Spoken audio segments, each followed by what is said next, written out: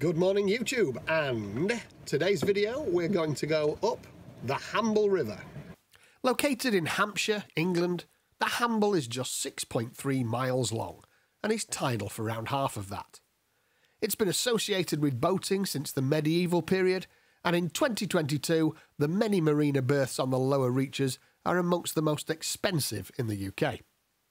Today we're headed up to Mercury Yacht Harbour, which is just over 2 nautical miles up the river.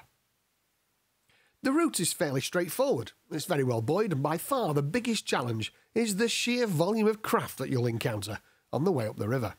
Tide-wise, the Hamble enjoys the Central Solent's extended high water stand, and there's also the young flood stand, so the incoming tide can be quite gentle for much of the flood.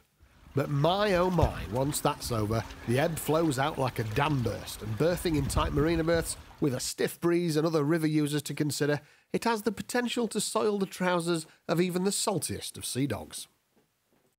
The approach is straightforward. As you leave the Solent, heading up Southampton water, you need to set a course for the Hamble Point, south cardinal buoy.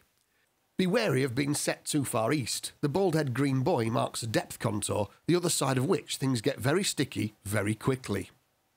The South Cardinal is a larger size, and you should leave this to port as you start your approach to the river. The speed limit is 6 knots from here on in, and you should switch your VHF to channel 68 for commercial traffic movements, although there are very few of these, and Buttie River Radio uses the same channel for berthing, so it's more annoying than it is useful. Traffic-wise, even on a quiet day, it's everything from children in oppies to shiny power cruisers, and everything in between. You turn into the river proper at number 7 Starboard Beacon, the array of training lifeboats on the Warsash Maritime School pontoon being an easy mark to go for. By contrast, the number 11 Starboard Hand buoy is not much larger than a floating traffic cone, so you need to have your eyes open to spot it. On the opposite bank is the first of the many marinas. This one is Hamble Point. The next big one is Port Hamble, so check which one you want to go for before you get on the radio and start talking to the wrong one. As with most marinas in the UK, they're all on channel 80, a ship-to-shore duplex channel, so you can't hear other ship stations, only the marina, which makes using busy rivers like this farcical at peak times. For pre-booking a berth, the mobile phone is often a better option.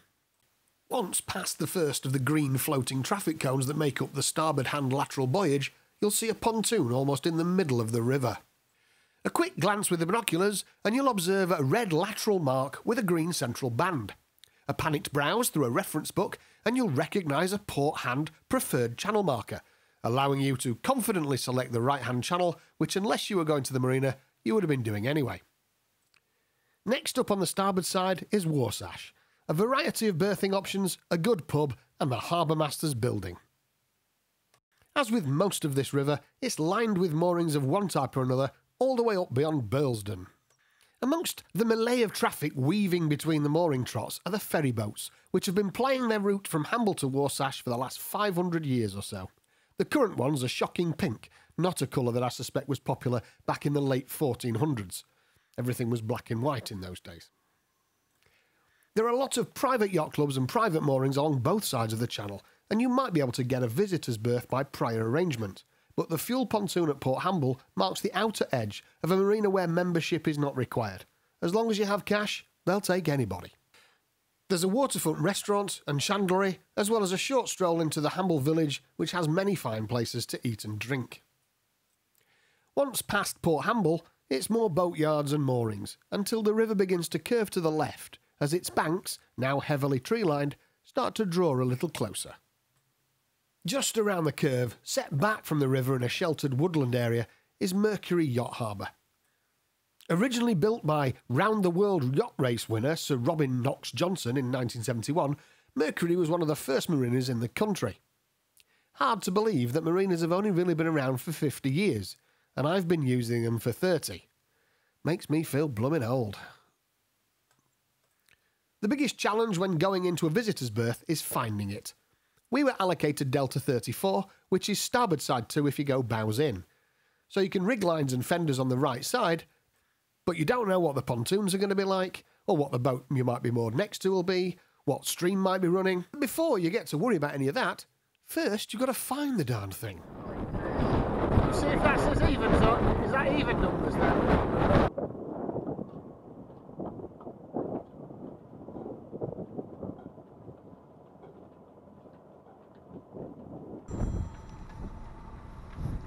It's alright, but doable. Yeah.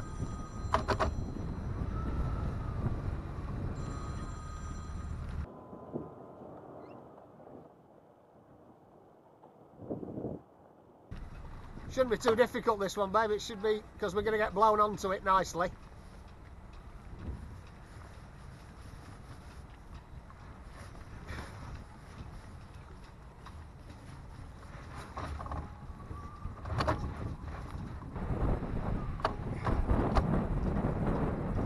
Are we on?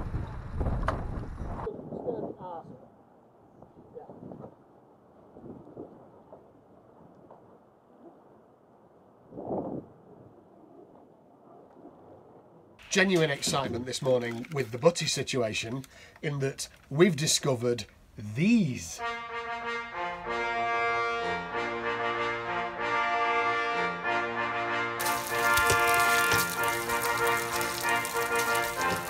With this experimental Buttie, we're keeping it standard, a baseline if you will. We're going to use the Sheldon's oven bottom muffins and standard tomato ketchup. Nothing clever, nothing bespoke, just your standard ingredients.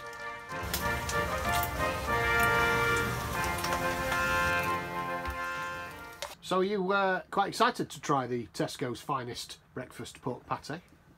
What? This Tesco's finest breakfast pork pate? Pate? You said pate. Yes. That Tesco's finest pork. It says it's got herbs, nutmeg and white pepper in it, which is fair play. I can't taste the seasoning particularly well. It's not very over seasoned. It's quite plain. It's nice though. So, what are you thinking out of 10 for so far? 6.5. 6.5? See, I'd live with a 7. I think 7's alright. It's not a special, is it? It's a bit eggy. Eggy? Something a bit eggy about it.